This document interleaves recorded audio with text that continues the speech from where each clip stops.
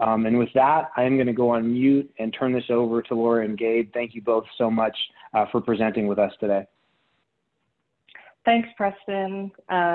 So really excited about the content partnership we're starting, and this webinar on podcasting is the first of that. So it should be great. I'm very excited about being able to share a lot of content about drafting contracts, negotiating contracts, and everything in between. But today we're here to talk about how to negotiate a podcast agreement. And with us, we have Gabe Meister, one of the best media and content licensing and transactional lawyers, I think, anywhere. And so I wanted to go ahead and have Gabe introduce himself, and then we can dive right in. Thank you, Laura. Thank you for the kind words, too. It's great to be joining you on your inaugural episode, seriously. So just a little bit about me for a couple of seconds. I've been doing this for about 22 years. I started back at Morrison & Foerster as a summer associate in 1998, and then I was at MoFo for 16 years in New York and Tokyo in their technology transactions group. When I left MoFo, I went to join the National Basketball Association, the NBA, in-house as their vice president and senior media counsel. So I was responsible for North American licensing and media deals. And then I went to Epix, the premium cable channel, for about a year to be SVP Business and Legal Affairs there, working on a lot of similar things in the media technology space. I started my firm, the law office of Gabe Meister, in 2019 to provide speedy and cost-effective guidance on media and tech transactions, and that's what I'm doing now. My background is I was a biology major at Brown, and I got my JD at Harvard. And just a little note, between Brown and Harvard, I worked in the TB HIV research lab there, so I was doing immunology research. So my path has been a long and winding one, and yet here I am. So thank you. Wonderful. Yeah, and so why don't we get started? Gabe's going to start with some slides to provide an overview and background on podcasting agreements and relationships to really set the stage for us to review a podcasting related contract after going through these slides. Yeah, so sure, let's start with the slides. And what I did at the beginning is I tried to put together an overview of what different kinds of relationships are involved in creating and distributing a podcast. Because when you step back and you say, what is a podcasting agreement? There are so many different kinds of agreements that are required in order to even create a podcast, let alone get it out there, get advertisers, get sponsors, and leverage that for revenue and to inform people, et cetera. So let's start right in the middle here. And this little hexagon you see is there are X number of creators of the podcast. Some people get together and say, hey, let's do a podcast about being raised on old television shows and all our favorite TV shows. And it's the three of us, and we all know about this stuff. It would be great to get in front of a microphone and do it. So at the very first step is going to be some kinds of agreements between those creators to establish the relationship. Is it going to be a partnership? Are they going to have some sort of corporate entity that they run it through? Are they just going to have a loose kind of informal relationship where they collectively sign every agreement? That's what these little arrows are that you see between the little dots there. The dots are the people who are the creators. So there are already agreements and contracts involved in establishing those relationships.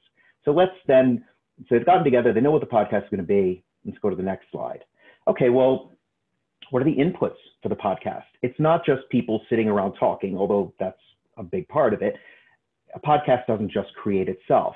You don't just hit record on your iPhone and then push that to some server somewhere, and then everybody all of a sudden is listening to your podcast.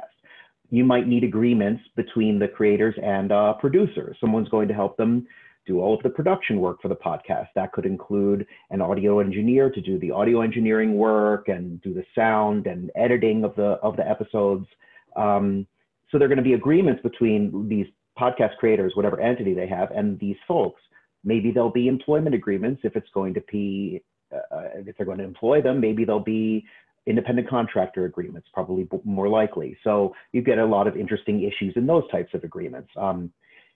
You have to arrange for your space and for your equipment. Some people will buy all of their equipment and have it in-house and have their own space, but more often than not, you're going to want to go into a more professional setting where you can use somebody's space and equipment and software, and there will be an agreement around that, of course, right? How do you pay for it? When are you scheduled to do it? Does it line up with the schedule of the podcast you're trying to create? Who gets the insurance? All sorts of issues there. That's kind of the more grungy kind of technical side of putting it together. Then you've got the blue lines here, which are pointing at the creatives, right? Who's writing? Are there scripts involved for the show? Are there going to be show notes? Show notes being when you go on your chosen podcast app and you look below the episode and you see notes about things that they discussed in the show, interesting links, whatever those might be. Those notes have to be written by somebody. So who's writing them, and how do the parties deal with ownership of those things and licensing and actually just engaging the person to do so? Who designed the logo for the podcast, right? The logo for your podcast is going to be something that you're going to want to throw up on Instagram, on Facebook. It's going to be appearing in the podcast directories. It's a piece of artwork. It's a copyrightable work. And there may be trademark involved too, if you're going to use that as a mark to designate the source of your podcast. So who's creating that? There's some artist there that's creating it for you. How do you make sure you have the appropriate rights in those creative pieces? What kind of music, if any, are you going to use in your podcast? Are you going to use third-party music that already exists? Are you going to have people come in and create music for you? Are you going to go on Twitter and somebody created a cool bumper music for your podcast and say, hey, can I use that? There are all kinds of agreements between all the creative people with these blue lines and the podcast creators to make sure that they have the appropriate rights to use those materials going forward. So now let's go a little bit further and let's look at the orange lines at the bottom. The creators themselves may be the hosts, but there may be other hosts that they're working with. Maybe the creators say, you know who will be the best host for this podcast? It will be so-and-so from so-and-so television show. Everybody recognizes their voice. It's going to be fantastic. We're going to get a big uptick in subscriptions if we do that. So there's going to be some kind of agreement, sort of a more entertainment side agreement between the host and the podcast creators to, again, get the appropriate rights from the host and make sure any kind of compensation is worked out. So there's another agreement they have to put in place.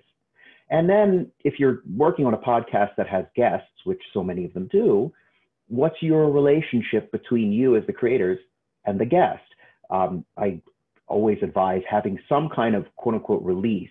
And I say quote unquote release because a release is just a part of the document that you want to have signed with your guests, but where the guests are acknowledging that they're coming on your show, they're talking, they're making comments about things, and you want them to be responsible for the things that they're going to say, because there are plenty of issues that can come up from what guests say, just like what the hosts say. And you also want to make sure you have the appropriate rights to use their name and likeness and biographical information that they provide you to throw up in the show notes to talk about, etc. Because you don't want a guest to come back later and say, I don't like the way you said the thing you said about the thing I said, and I want to edit the show, and I don't like the picture. So there are all these that's another set of agreements. A little bit more standardized, but it's really important to have in place. So let's now get to the other side of the technical equation. On these I don't know, peach-colored lines, are pointing from the podcast creators to the hosting provider and the directories. So what's the difference here? Now, sometimes these entities are the same. And by the way, for any of these lines, there are many times when the same entity is doing two different things. For example, the place that's renting you, your space and equipment, might have an in-house audio engineer. And part of the deal is that they're going to be editing the episodes and cutting them in length and doing the kind of post-production sound work. So those two lines collapse into a single agreement, which starts to make these agreements, in my view, was really interesting to deal with, right? The kind of conflation of these roles. So the hosting provider is the actual entity that is running the servers or contracting out for the servers that are going to store and serve your episode. Podcast episodes, I don't know if you ever had a storage issue with your iPhone or Android device, and you go in and you're like, why is my device so full of hundreds of megs of these files? And often it's because you've downloaded 13 episodes of a podcast that you never listen to anymore. And that's when you realize how large these episodes are. They're enormous, high quality audio files. Podcasts get streamed, but they often also get downloaded to your device. That's why you'll often hear about a statistic for podcast metrics being how many downloads were there. So the hosting provider has to store these things, serve them up on demand, and that's it's a data intensive kind of thing. So are you going to be contracting with Anchor FM to host your materials or some other hosting provider? That's a contract. That's a kind of service agreement with service levels, technical requirements, and all sorts of stuff, allocations of risk and responsibility. That's yet another agreement for podcasters to deal with. And then there are the directories. So the directories, I call them directories. I'm not sure if that's the best word for them, but that's the way I think of them. They are the place where your podcast is listed for public consumption. So as I understand it, what will happen is you'll have your hosting provider over here, and the hosting provider, you'll create an RSS feed, and that RSS you give to the directory like Apple, and Apple takes in that information and then makes your show visible in the podcasts app, just like Google would do in, I think they're reskinning the Google Play podcast platform, but just like Google would do in the podcast app there, or like what seems to be coming up with Amazon, where they're going to be having podcasts on Audible. There's a directory that lists your podcasts where users of those services can access them. What does that do? It helps you distribute a podcast. It really gets you out there. You want to be on all these platforms. Some are proprietary. Some are, let's put it differently, some are more closed than others. Some have more of a premium side to them, like Stitcher. They may have a basic level and a premium level. So where you're placed in those directories is important too. Sometimes the hosting provider and the directory provider are the same, but not always. And you'll start to see issues like that come up in podcast network agreements, which we'll be talking about. And the final part of the slide is this stuff down here in the bottom right corner. So how are you going to make revenue from your podcast? Well, maybe if you're extremely well known already and you're going to be doing podcasts, you're getting paid to create the episodes so that you can provide content for platforms. But more often than not, I would say, you are creating the episodes on your own time and money and potentially gaining revenue through advertising. You may say, I have 3 spots during the show and I want to advertise this specific kind of chocolate that I really like. And the advertiser will give you ad copy and pay you they'll give you a CPM, cost per 1,000 of downloads. They'll say if 1,000 people download your episode, you get $25 or $50 or whatever the going rate for CPMs is, depending on who you are and who the advertiser is. There may be sponsors who want to do different kinds of relationships with you that are not just advertising, but it's more that they're a sponsor of the show, kind of the way in the 50s you'd have the sponsor of the show at the beginning of the show. Those are the kind of advertising and sponsorship relationships. Sometimes those are directly between the podcasters and the advertisers and sponsors. Other times it might be handled by some of these other entities. There may be a provider of some service that has relationships with a sponsor, and you start talking about yet another contract there. And on the flip side, how are you marketing and promoting your podcast? It's not just being in a directory, but maybe you want some kind of relationship where you get cross promotion in someone else's podcast. So you could do a deal with another podcast, say, okay, each one of us mentioned the other podcast once a week for 30 seconds, and we'll have some kind of agreement around there. And then finally, I'm going to get to this one, and this is the one I want to talk about today, so I'm going to kind of highlight it. And Laura and I will be going through one of these agreements. This is a podcast network agreement. These are, to me, kind of the most interesting agreements in this bunch, because I think you're all familiar with podcast networks, or at least many of us who, I listen to podcasts religiously. I'm always walking to and from the office, to and from school with my kids. And I'm trying to, I hear this podcast is part of the Stitcher network, or this is part of Earwolf, or this is part of Gimlet Media. There are many well-known podcast networks that are out there, and they sort of serve as aggregators of podcasts under a banner. And in my mind, the banner kind of indicates the quality of the podcast. It's sort of like it's like an extra layer of branding on top that tells you like, oh, you're getting a Gimlet podcast, and that's the kind of content that you like. But it's not just this free relationship. There's a commercial relationship between the creator and the podcast network. So the podcast network might help you do some of these other things here. They might help with hosting.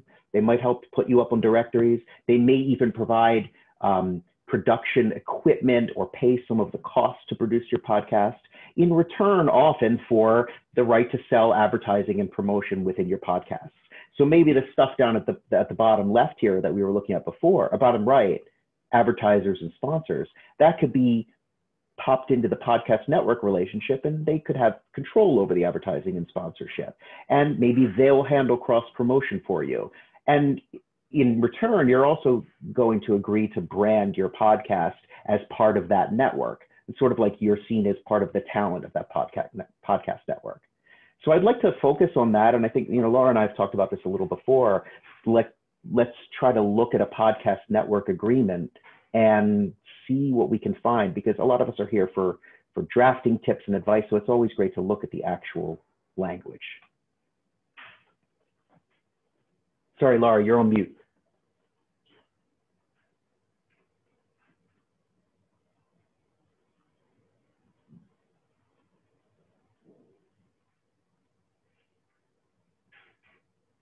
Just give Laura 1 second. And while Laura's unmuting, you're going to see there are many common commercial and legal issues across all of these kinds of contracts. But when you're dealing with a podcast network contract or a podcast, sometimes you'll see them called podcast production contracts. The name is essentially irrelevant. You can figure out what it is from reading the contract and see what the nature of the relationship is. You'll see a handful of these core commercial and legal issues pop up over and over again. Laura, are you back on with audio? Yeah, can you hear me now? Yep, we can hear you. Can you hear me? Oh, yep. Perfect. Sorry about that. I'm having issues. Yeah, no, I think that's a great overview of so many key issues and making sure that we all understand the same landscape that we're talking about. Because ultimately, as you and I have talked a lot about, contracts are stories.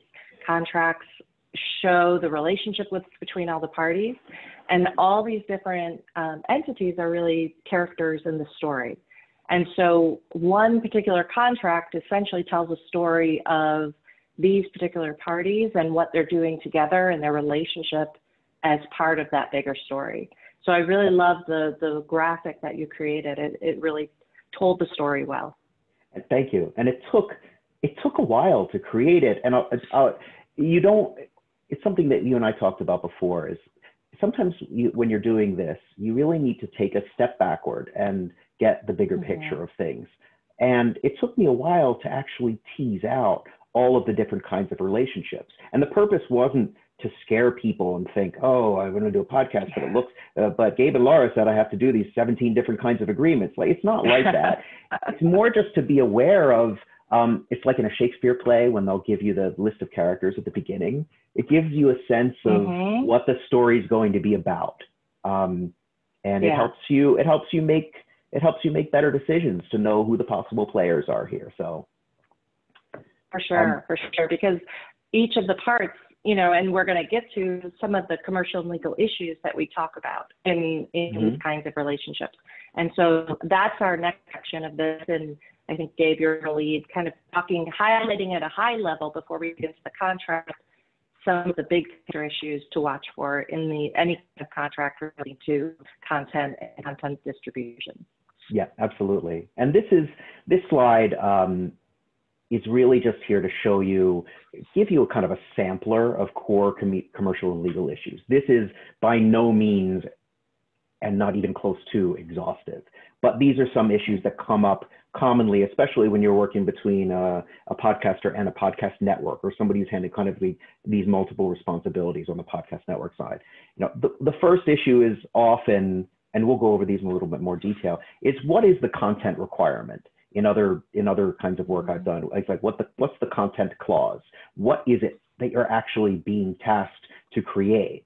It's not just what it is, but how do I deliver it? How do I get it to wherever it needs to be? And how many episodes and over what time period? I mean, in a way, it's helpful to look at yourself as a service provider. If you're creating content, you're not just a content creator, you're a service provider.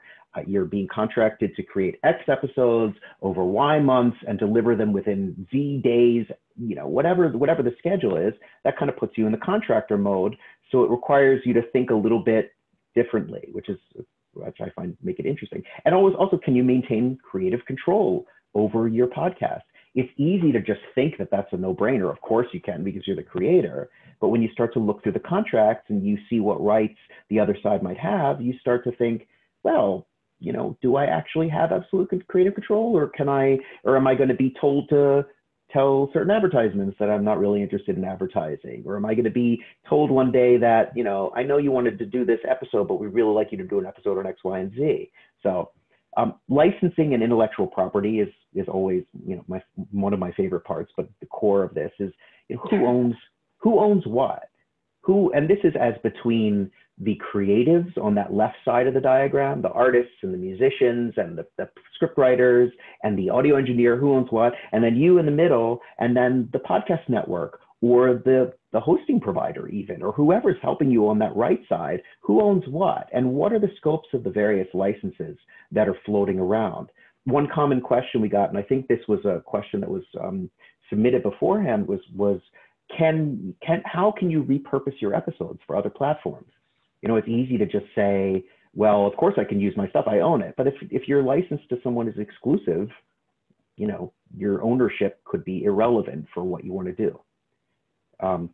Liability and indemnification, this is Laura and you and I deal with this in many different contexts, and everything is just a balance of risks and responsibilities, but at its core, it's who's responsible if something goes wrong. And you can think of the parade of horribles that any lawyer can create of, but there are some pretty easy ones to think of when it comes to podcasts. What if there's IP infringement, or if there is a defamation claim, or if somebody claims IP infringement, somebody claims you used their music in an unauthorized manner, or put up something that someone else put up on Twitter in your show notes and you didn't credit them, or you did credit them. I mean, there are issues here, and the person who is aggrieved isn't necessarily just going to sue or complain to one party. They may go after the party with the deepest pockets. They may go after everybody involved in that whole ecosystem, because they can. Nothing prevents you from suing someone. Right. And revenue is always important. Like I said earlier, if you're really well known, maybe you're actually making money to create the podcast. So it's more of an entertainment type relationship where you're being, you're creating content for somebody and they're paying you to create the content. But if it's not like that, there's still going to be revenue from various sources: ad revenue, sponsorship revenue, maybe revenue from syndicating, right? Depending on what the rights are. So maybe there's merchandise and that you're creating, or maybe the network's creating it for you. Maybe it's co-branded. All kinds of issues around how revenue is going to be shared. It's interesting to get into the weeds with those. And termination. I was thinking more about this today. Every agreement has some term, even if the term is perpetual, that's the term. How long is the relationship going to last? Do the parties know each other so well that they're less concerned about the length of the relationship? Are they happy with a longer term because they know they're going to work together well? Are the parties super tentative, and parties each want a termination for convenience after 90 days because a better opportunity might come by? All these issues have to be addressed, unless it's, of course, to your advantage to remain silent, and then we can talk about that more too. But one common thing people don't think about after termination is, are you going to have access to your materials after termination? If the podcast network isn't hosting your materials, that might not be an issue because you'll have access to them through the hosting provider. But if they're doing a bunch of stuff for you, which means they're in control of the files, how do you know you're going to be able to get those back after termination to the extent you have rights to use them? So there are all these are really basic things, and just went into a little bit of filigree there about some of the aspects of the issues, but we'll see them come up in what we're doing now. Great. So now I think, Gabe, you're going to start going through, or we're going to start going through this podcast network agreement. Sure. And the goal is to really focus, I think, Gabe, we're going to hit on each of the sections as we flip through. So these are some of these main topics. then the discussion will really focus in on some of the key provisions. Yep. So this is it was called a podcast production agreement, but I view it as a podcast network agreement, even though interestingly, the word podcast network is only mentioned once in the agreement. We'll get to that. You can see at the bottom, this was something that I found on Law Insider. There's the source link at the bottom, so you can go there and access that document. It was an interesting example of a different kind of approach to a podcast agreement. And here's a sort of bird's eye view. By the way, this preparing these slides really tested the limits of my technical acuity, because I had to use a bunch of apps, including MS Paint, my very favorite app, to create these slides so I could show you. This is exactly what I mean by stepping back. Step back, look at the agreement as a whole, read it with fresh eyes, and see what kind of chunks of stuff are in here that tell the story. So Laura, you see. And Gabe, yeah. I'll ask you, can you remind us, I know we looked at the slide a few minutes ago, but who are the parties on this agreement and within that Sure. world of characters that you talked about? So the parties, and this goes back to that one slide where I tried to isolate it. It's that hexagon that was in the middle. That is the podcasters, or the people who are creating the podcast, right? It could be a partnership, it could be a corporation, whatever that entity is, and a podcast network, right? They're just two entities, but those two entities have a variety of functions in this agreement, right? And take care of a variety of responsibilities. But this is just one agreement. It's just those two entities.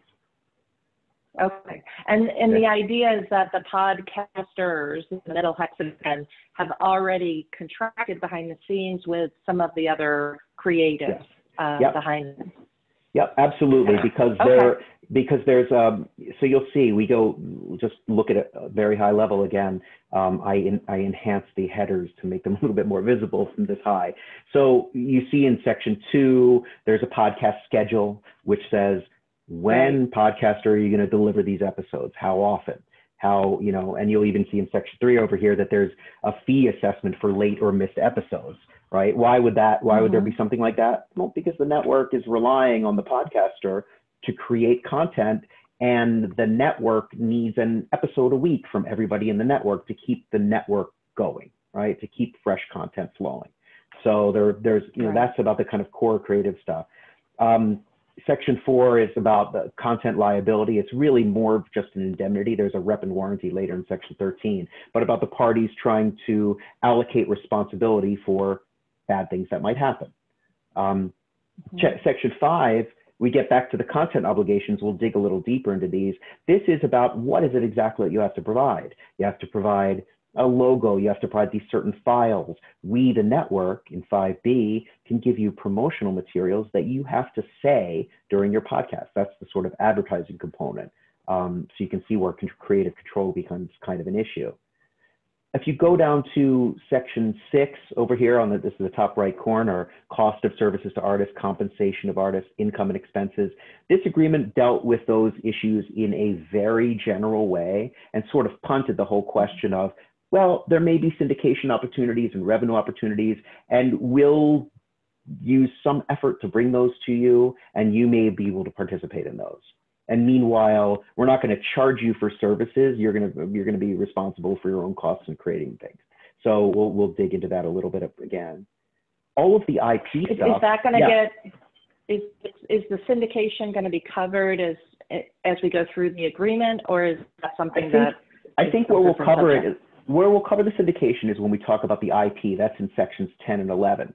Again, this agreement took a little bit of an unusual tack on IP, but the question, and this is another thing you and I discussed, what's really important in agreements like this is taking a step back and figuring out what's missing. Because a clever drafter on the other side, or even a drafter who's is careless, it depends. Right? Clever and careless can have the same result when you're looking at the agreement. But often, if missing a concept itself has consequences. So by looking at a variety of these and having access to a variety of these kind of forms and just digging around on the internet for them, you start to build up a sense of what needs to be included, and you get that great aha moment when you realize, oh, they didn't mention so-and-so, and they didn't mention it because they knew that if they mentioned it, it would be bad for them. So you really need those kind of things, including syndication. That's a thing where you'd need to need to spell it out. So we'll get to that in the IP in 10 and 11. You see section 13, Right. which is the reps. That's more about the allocation of risk. And then termination is all addressed in sections 14 through 16. Breach, termination, is there a termination for convenience right? When does it happen? So this is like, you know, it's a little disjointed story, but it's a story. It's a story about the relationship, like you said, Laura. Right. Well, let's get in. I know yeah. I saw a couple of comments that people couldn't read it, and that's because those slides were an yes. overview, just to give a big Absolutely. picture before we're yes. diving in. So right. maybe we'll start diving into the individual ones. There will not be an exam on the bird's eye view of sample agreement slide, because that was it was literally to like blur your eyes and look at the headings and see the story. So let's get into some. Yeah. Let's get into our bread and butter, which is what we love to do all day, which is draft and think. Yep. So here's an example of a content requirement. This is section 5 of the agreement, and we talks about what materials the podcaster needs to produce and provide to the podcast network. And so in 5A, you can see that it says— Let's, for you, sure. Just to introduce the two different views that you've presented. Yeah. The left side is the original that you got, and the right side is some ideas of your first markup. Yep, and I did a very quick and dirty markup. The hat that I was wearing doing the markup was, okay, I know what my client wants, but I don't know the answers to a lot of these questions. I'd rather include some notes to the other side, which is where it says note with a colon, and then internal notes to my client saying, what do you want to do here? Giving them some recommendations, but also you'll see my favorite phrase, let's discuss, which is, we need to talk about this because it's not going to be convenient for me to give you a menu of all the options in track changes and you to choose one. And for reference, artist, even though it's a singular term, it sounds like an individual, it's the entity that is creating the podcast, whether it's a person or a group of people. And company is the podcast network here. So that should frame things. Okay. So I like to think of left as before and after, thinking from as me representing the artist. So if you look, so 5A, 5B, 5C. 5A is really basic stuff, right? And you can't, as the lawyer, unless you're in-house and you know exactly how the client's business works, you're not necessarily going to be able to know whether this number of pixels in a JPEG is going to work for them, or whether they're going to do an intro and outro for every episode. So these are things you're going to talk with your client about. If you go down into section 5B, this is a bit of an interesting situation. So they say, this is the only time the term podcast network was mentioned in the agreement, but it is really the defining characteristic of what the agreement is. So they say, as a condition of being a member of the podcast network, artist agrees to record certain material in every episode of the podcast, referred to as network promotion, as part of advertising. So the first question this raises is, in my mind, is what does being a member of the podcast network mean? Because there's nowhere in the agreement that they describe what benefits we get from being the network. There's not a cross-promotion obligation. They're not paying us to be part of the network. Nothing like that. So, if and you see, in a way, I was going to say, it's in contrast, sometimes you see subject to compliance with the agreement, here are some rights you have. Right. So it's phrased that way, but it's, in a sense, it's a meaningless phrase because there's nothing behind it. Right. But the conditionality sticks out like a sore thumb. You're like, well, I don't, so I have to do this in order to get that, but I don't know what that is. But I know that I have to do this. I mean, I guess hypothetically you could say, oh, I don't mind being part of the network, so I'm not going to do this part, but that's not really how things work. So what they're telling you is they're going to give you, quote unquote, certain material in every episode. Well, what is it? Are these promotions that are going to be different for every episode?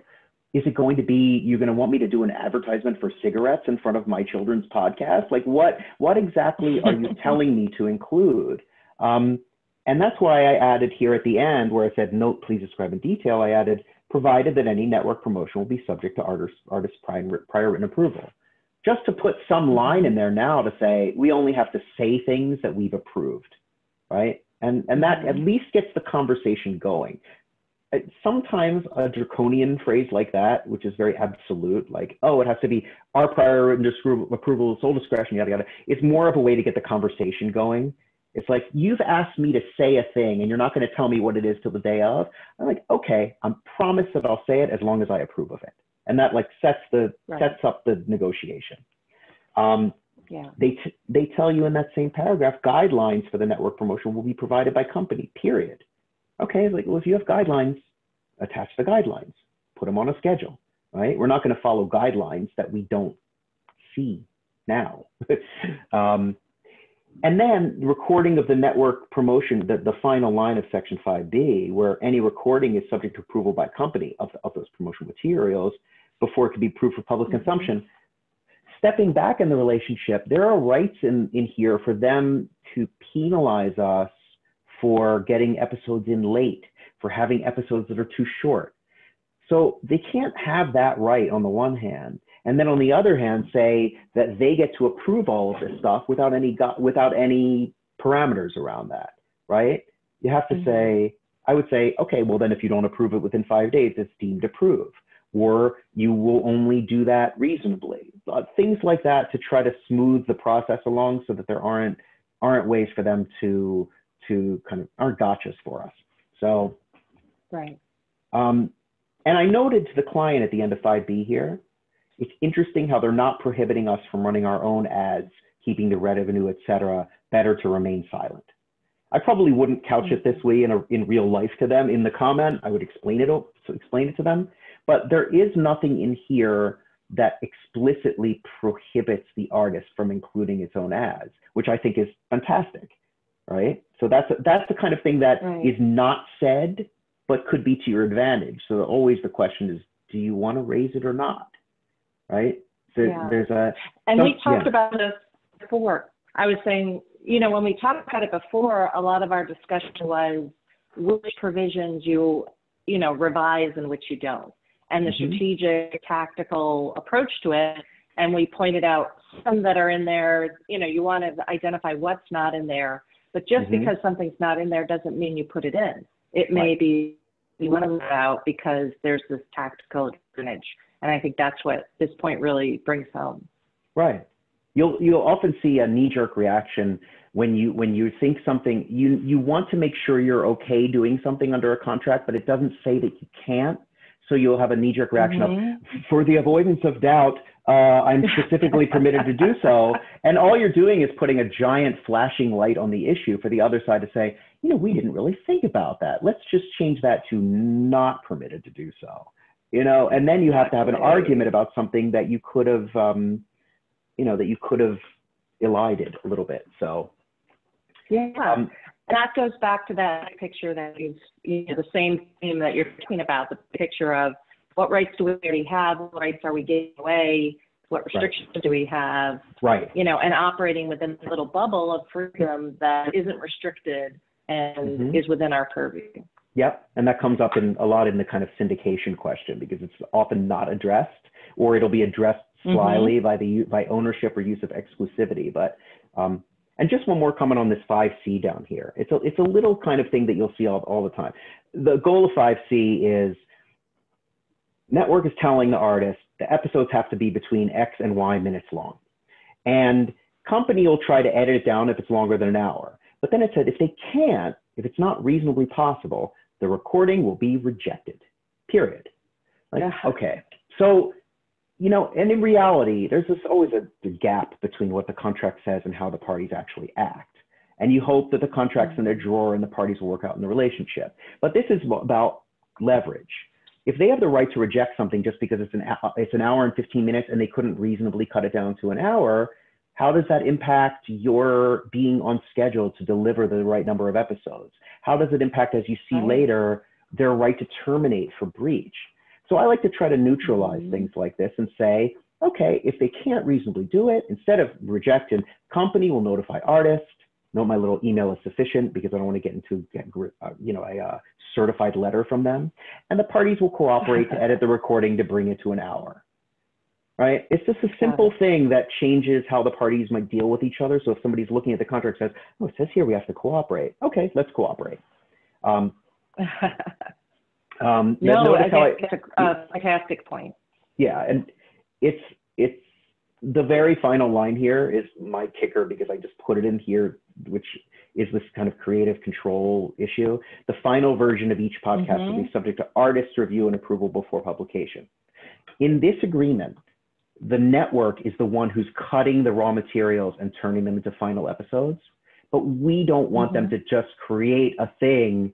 I think there's something like this in the movie Reality Bites, which I probably watched 100 times back in the 90s, but where they edit something down and it is completely not the vision of the original artist or creator.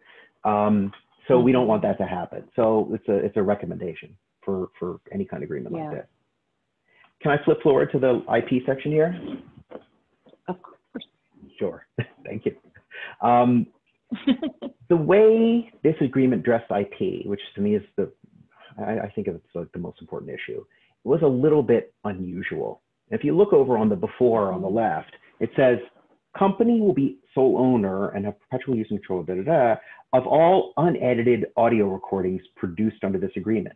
And then it says all the things that they can do with them. They can use them, they can cut them, they can include them in masters, whatever. Section 11 says artist is the sole owner of all published audio recordings under the agreement. Published being the final edited version that the company provides as part of the services. It's weird because it's saying, okay, artists, go and record a bunch of raw audio, give it to us, we'll own that, we'll be able to do whatever we want with it forever and ever. We'll create a final episode, and that alone will be your property that you can do with whatever you want with forever and ever. It's a very odd structure, but the first thing that sticks out at me is, why is the network owning anything? Right? They haven't paid us to produce the podcast. We brought all the talent and other stuff to the table. And stepping even further back, it's not that we care so much about ownership. It's ownership versus licensing, because it's like my conceptual framework for this is, we created it, we should own it. We're happy to give you extremely broad rights, and let's talk about what those rights will be. But don't come with this weird structure about you own these things, and then I hear 10 years later that somebody in Norway has created a song using samples from my podcast because you licensed it from the raw audio. I mean, it doesn't sound, it sounds a little bit crazy, but the ownership of the raw materials is so broad that it could give them the rights to do all those things. So let's look at the after. Let's look at the after, and this is strategically or stylistically. I tried. It's always funny when you say to your client, look, or the other side, look, I tried to make as few changes as possible, and they still look at it as a sea of blue and red.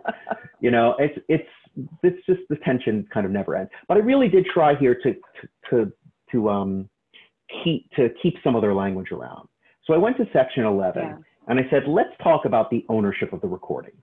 Okay, artist is the owner of and has perpetual use and control of, let's just say, all of it. The unedited stuff, the edited stuff, and the stuff that we provide to you, which we would never give you ownership of anyway, but just to be clear, we own all that stuff. Okay, there is an ownership issue here, but the issue is we own those things, right?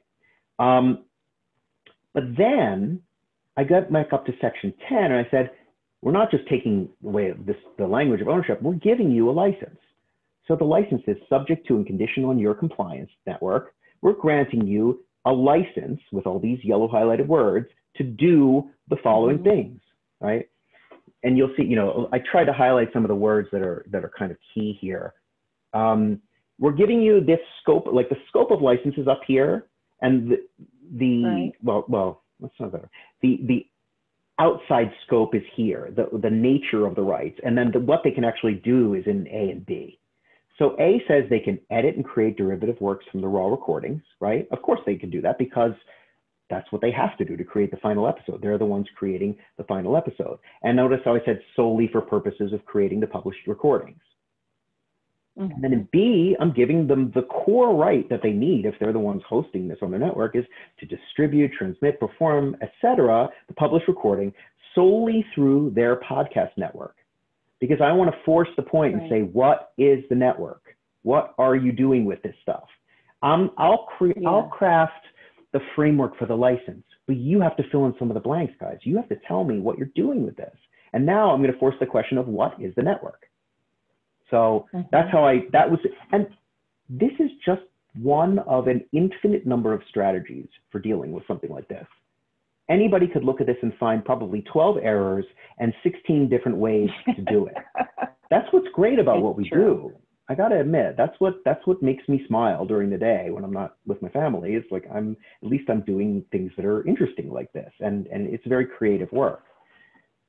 If you go to section, before I want to highlight the words you chose: the edit and creative works, distribute, perform, display.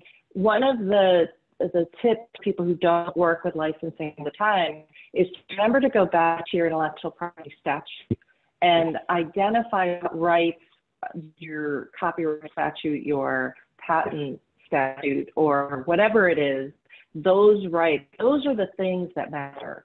So Gabe didn't just use your recordings, because use is not a copyright term. Right. So maybe can you speak to that a little bit more? Yeah, so if you look at the Copyright Act, the owner of copyright in a work has a set of very specific rights that they can grant or not grant, right? Nowhere in that list is the word use. Use is not a copyright right. It's just a general term, which could be good or bad depending on what side you're on, but it could also really get you into trouble because it could be broader than what you want to grant. So I parsed out the actual words and said, so edit, creative, derivative works, right? These are actual copyright language that we're talking about here. So, or distribute, transmit, perform, and display, right? Often somebody on the licensee side will put and otherwise exploit. What does that mean? It might not give them more in terms of copyright if you've already listed everything, but you have to be careful of words like that.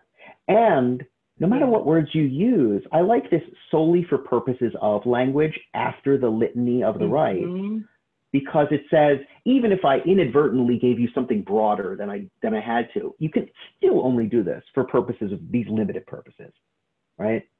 Right. And Gabe, just to keep us, I'm realizing to keep us on track, we've got about 12 minutes left, including questions. So okay, so. But this is great. This has been fantastic. So in the second line of section 10, I just want to point these out. It's important to make sure your license that you have to maintain control over things. I would say the word non-exclusive is the most important word in here, because if you gave them an exclusive right to do this, hypothetically, you're giving away the rights to syndicate your own stuff, to take a clip from your show and put it on YouTube, to put your episode on YouTube. If it's a non-exclusive right, then you have the right to exploit your show in other ways outside of this network. If it's exclusive, then you're really tying yourself to this podcast network for a while, and depending on how you deal with termination, et cetera, maybe forever with the episodes that you create for them. So as an example, if I have an episode about TV shows, and I want to have this one episode about this show from the 90s called Sliders that I used to watch in law school, and then there's somebody on YouTube who has a show that it's the most comprehensive Sliders YouTube show in the world, and they want to use a 5-minute clip, I wouldn't even be able to let them do that if I had granted an exclusive license. So, got it. So I'm going to run through a couple of these. The liability and indemnification. This is really a question of risk allocation. Who's going to be taking risks for bad things that happen? Now, the indemnity in here was it was kind of ambiguous. So instead of going through and commenting it and trying to make it what I want, sometimes I take this tack with clients, is I'm just going to put in a bunch of internal notes for my client and say, here are all the things that we need to discuss for this. Let's talk about it and restructure the provision to make it seem how you want. By the way, there was only a one-way indemnity. That is the artist indemnifying the network in here and nothing in return. So it's obviously something that needs to be addressed.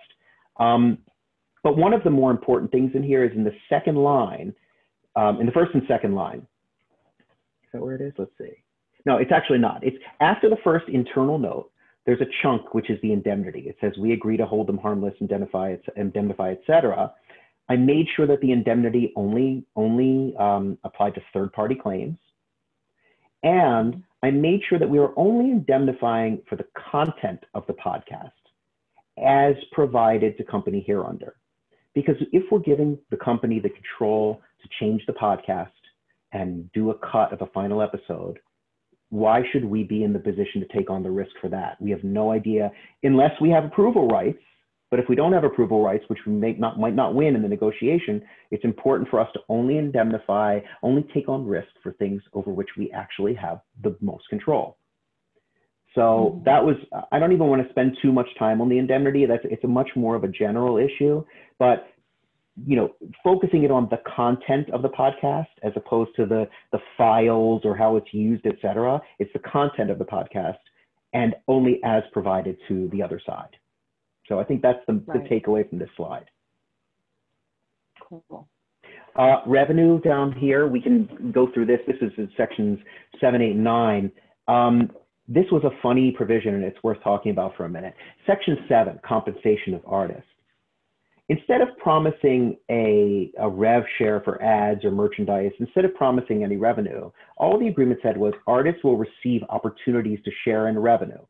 For each source of revenue received by the company, they'll produce a separate revenue contract detailing the obligations of the artist to receive the income and the share that we'll get, et cetera, et cetera. So to me, there's very little that the company's promising here. They're kind of saying that maybe if we get opportunities to share revenue, that they'll show us a contract, and if we don't like it, it's our problem. So I pushed the issues with a bunch of internal notes and with a little bit of drafting to try to get them to explain what are the obligations we would have. Can you attach a form of the revenue contract? Because this sounds like something they've done for other people. So let's hammer out the commercial terms instead of just punting them to, well, maybe you'll send us an agreement at some point. So, that's. And that goes to the one thing I can say is, we talk about when you're representing a client and your priorities and the client's priorities, most of the time the client's priorities are money, keeping ownership of what they have and control, and then it's making money. So making sure the money provisions work is one of your top priorities. Absolutely. And you can, as you know better than anybody probably, you can and should get into the weeds on revenue and how it's being shared, how it's being accounted, and whether or not there's an audit right, not in an agreement like this, but in larger agreements where there's more money at stake, whether there's an audit right. All of these things, because we know how the industry works, and if there's an opportunity for somebody to not pay you, they'll probably take that opportunity. So we need to think about those things. And you're very right. It's probably one of the top 2 or 3 issues in every contract is, when do I get paid? How do I get paid? What do I get paid? Right. Let's look at termination quickly. This is, sorry I had to zoom back so much on there because so many of the sections dealt with termination, but I think you can see this if you squint a little bit. The termination sections talk about giving notice of breach. I tried to clean that up in the language to the 3 business days notice for breach seemed extremely short. I tried to make it 15, you could make it 30, but I put things in brackets that I want my clients to opine on. And I wanted to make sure it's about breaches that are curable, et cetera, what the notice period is. You can't always rely on the relationship to solve problems. So you need to make sure your termination language is clear, that the notice periods are clear, and that the causes for termination are clear. So the causes for termination were interestingly done here.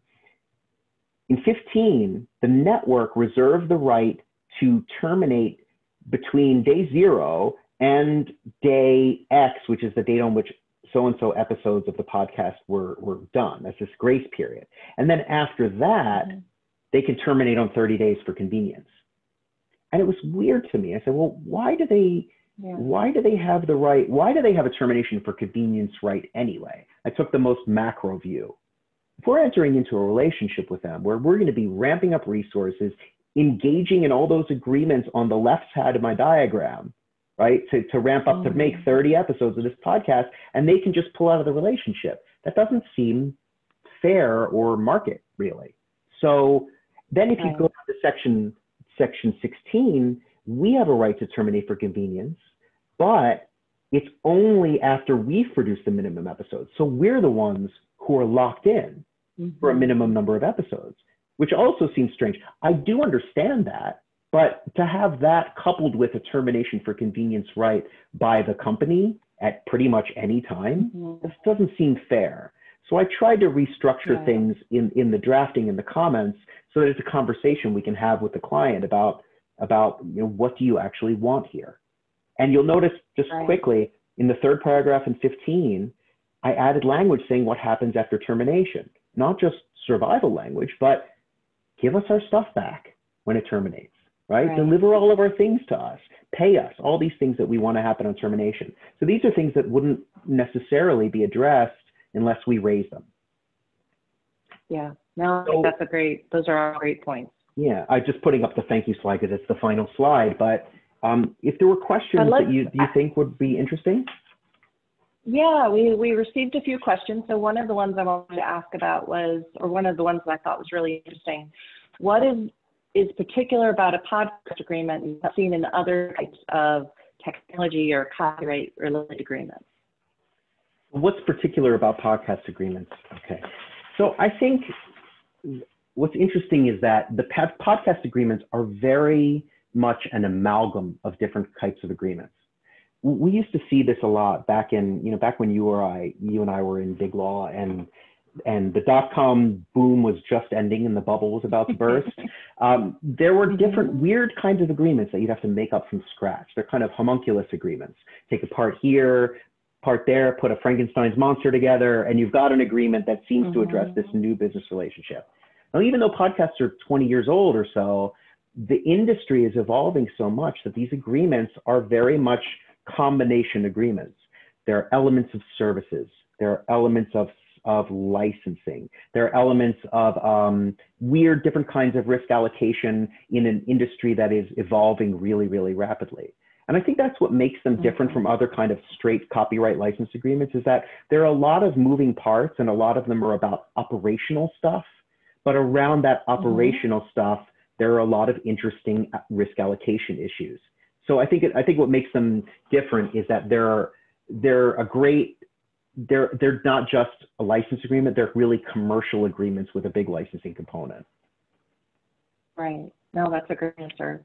The other, and the last one, because we're almost out of time, is Is there a best practice for allocating IP rights?